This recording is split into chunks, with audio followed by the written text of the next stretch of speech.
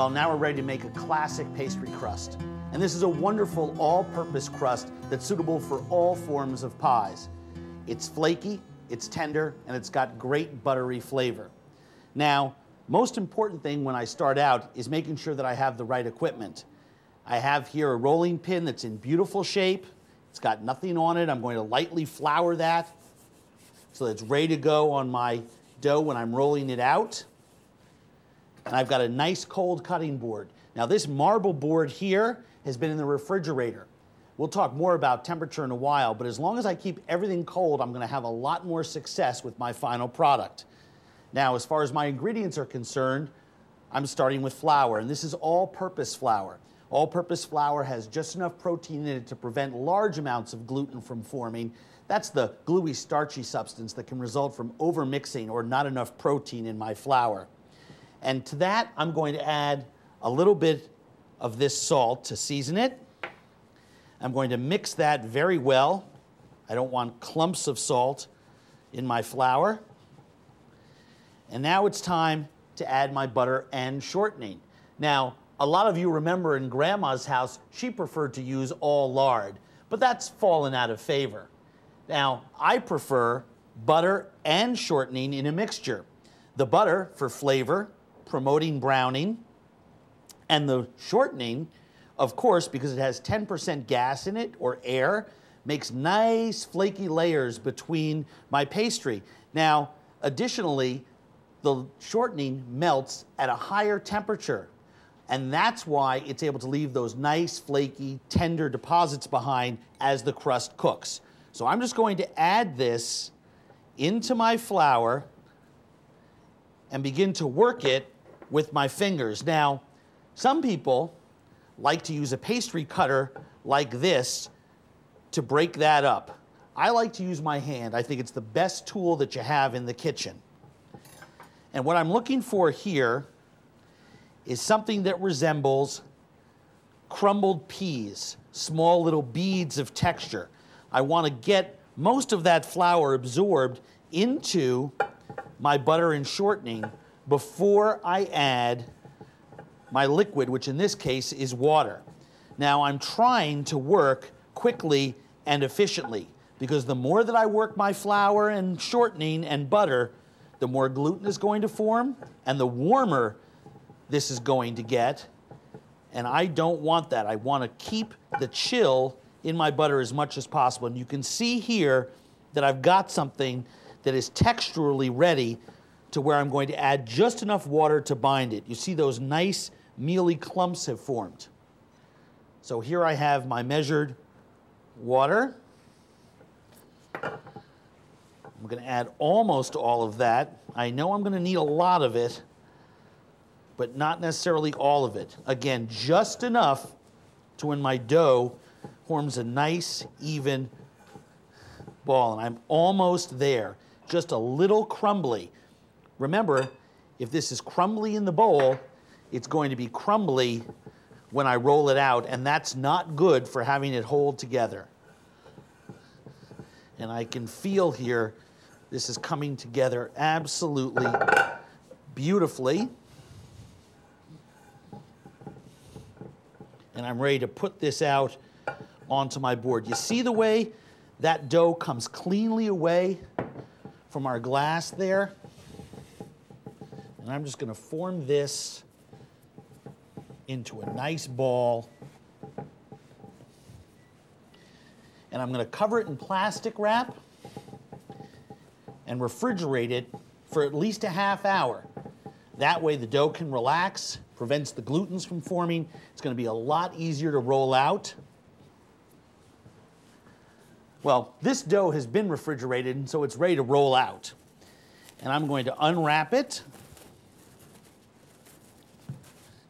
Oh, it's just beautiful. I'm going to dust it with a little bit of flour here and sprinkle a little bit on my board. I'm going to cut it in half, because remember, this is a double recipe. It's enough for 2 crusts.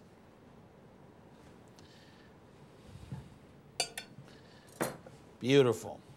I'm going to set this one aside while I work on this one. Take my rolling pin, Push a little bit of that flour off to the side and slowly work it from the center out. Working it from the center out helps to prevent additional glutens from forming, and most importantly, allows me to make an evenly shaped crust.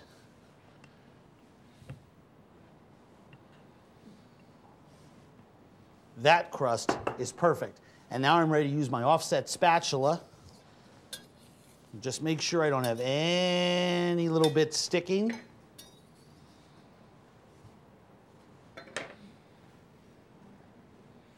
Very carefully get my hands underneath there and move it onto my sideboard and begin rolling out the other dough.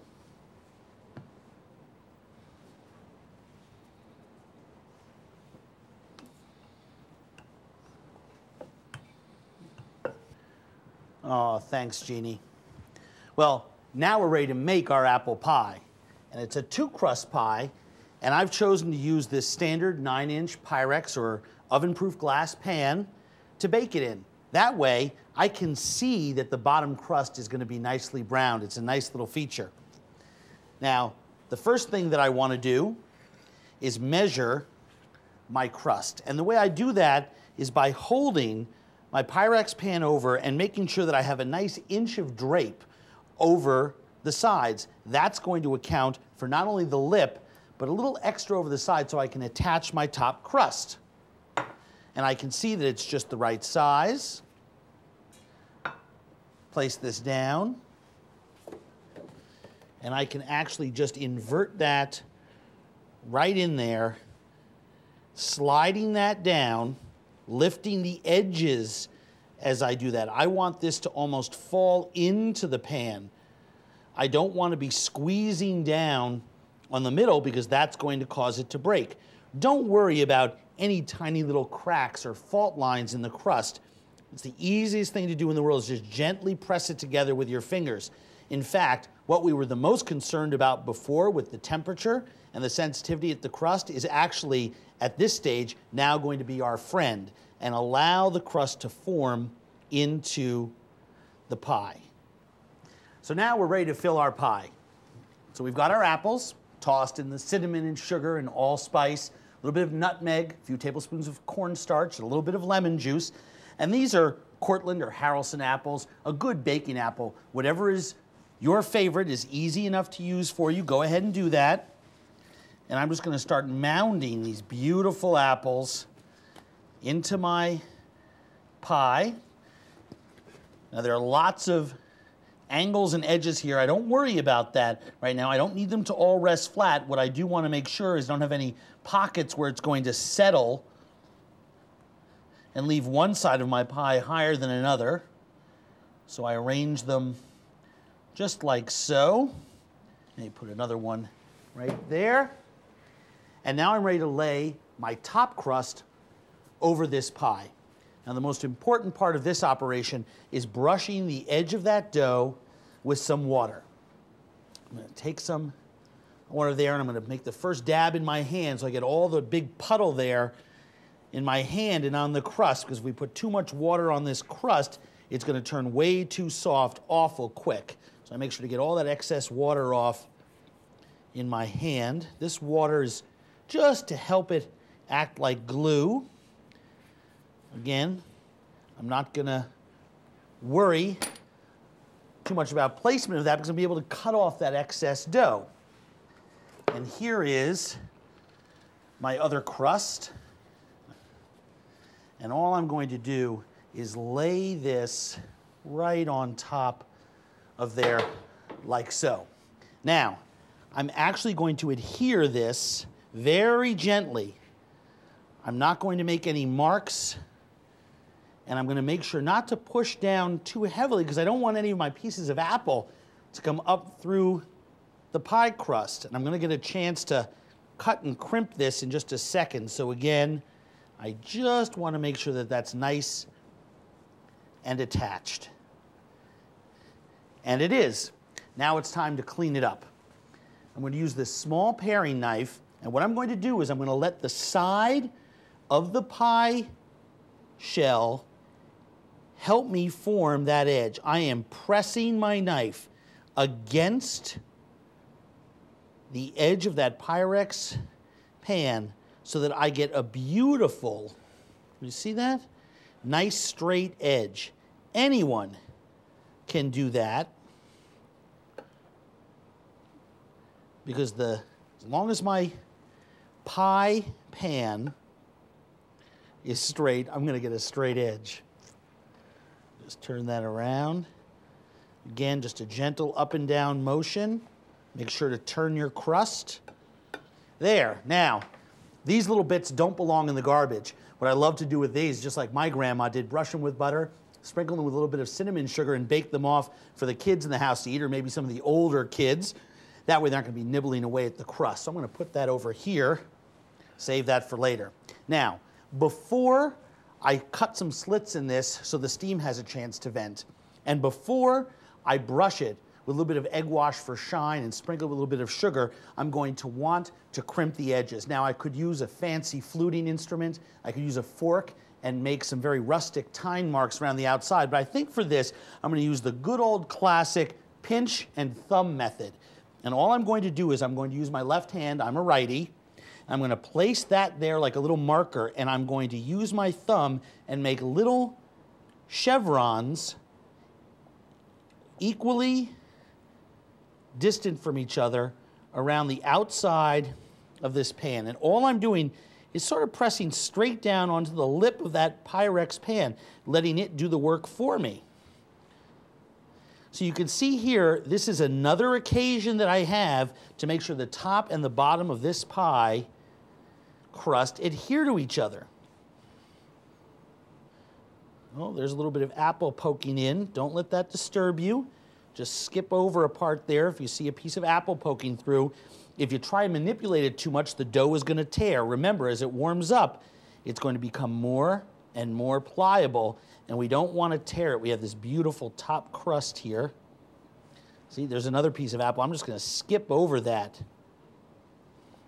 There. Absolutely perfect.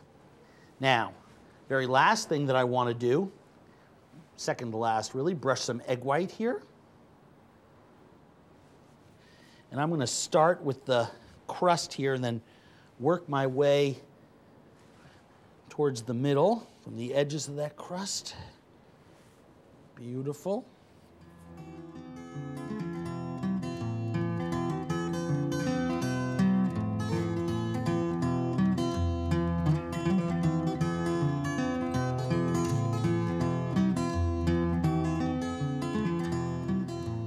And now that pie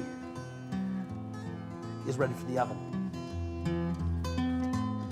Now, to ensure that my crust browns properly and that my apples cook all the way through and that this pie turns out just as perfect as it looks, I'm going to start this for about 20 minutes at 400 degrees, then turn the heat down to 350 and cook it for another 40, 50, maybe even 60 minutes, but that way it won't brown too quickly.